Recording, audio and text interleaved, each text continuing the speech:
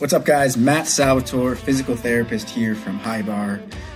Coming to you today as part of the Mo You Know campaign for Movember. I'm going to be talking about 3 exercises that you can do to help build a strong back. Let's go.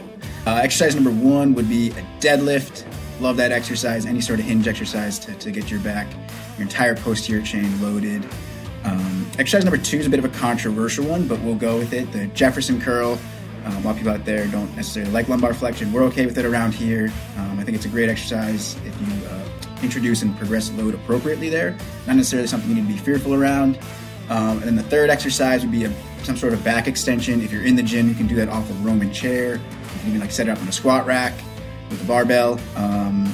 If you don't have access to a Roman chair, you can do a prone Superman. Get those back extensors nice and strong.